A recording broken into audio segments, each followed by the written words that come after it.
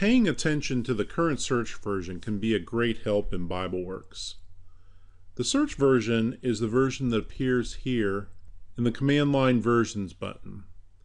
It also displays at the top of the browse window and displays in a blue color in the browse window. Search version controls what you search on in the command line. Also the toggle for changing between browse mode and multiple version mode in the browse window. And the search version controls how the Stats tab displays statistics on your last search. Lists of words that appear in the sections of Scripture that you're studying in the Context tab.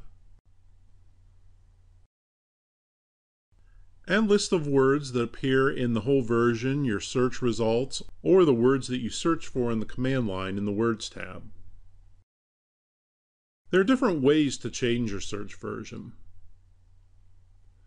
You can go up here to Search on the main menu and choose Search Version. That'll open up this little window. Then you can find the language version that you wish to change to, perhaps to a Greek morphology version.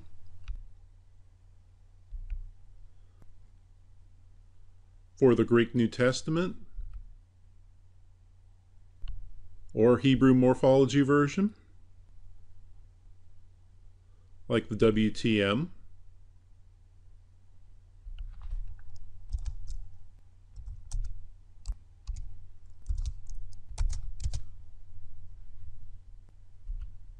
Or another language version. You can use the search menu, but a quick way to change your search version is just by hitting Escape Escape. By hitting Escape Escape, that brings your mouse cursor to the command line, and then type the version that you wish to switch your search version to. So if I wish to switch my search version to the NAS, I can just type in NAS, hit enter, and now my search version is the NAS. So the command line is another way to change your search version, but you can also change your search version on any version that's displayed in the browse window just by clicking on its version abbreviation. So I double click on version abbreviation, change to BGT, or down here to WTM, or up here to the CUS.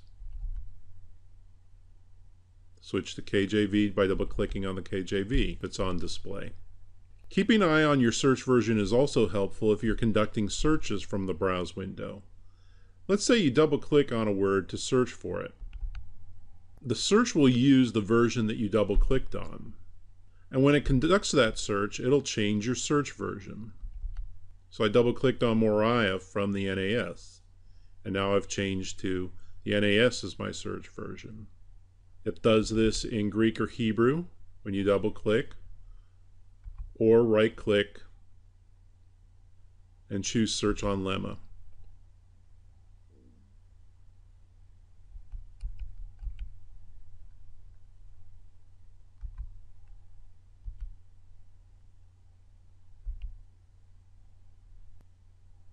But notice that with searching on Lemma, it doesn't quite change the search version. I'm still at BGT, which I had chosen a few steps ago. Searching on Lemma searches underneath, but doesn't change the search version. So it's a good idea to keep your eye on the search version, because sometimes just running a search, or even adding a version from the drop-down list, will change your search version. You'll also notice that sometimes the command line versions button here will have two versions together. The first one is your search version. The second version is the version that was last used for your search and is the version that displays your search results. So one thing that may change this second version here, but not your search version, is if you do a right-click Search on Lemma. For this will search for any form of the word in Greek or Hebrew. And it displays those search hits in Greek, but it was actually searching the Greek morphology version for the version that you right-clicked on. So remember that this second version relates to the way that the verses will display here in the search window after you've conducted a search. But the first version here is the version that's used to conduct a search from the command line or to display in single version browse mode. One little bonus item to note: if you click on the command line versions button, notice that there's a choice for synchronize results list. If you click on it,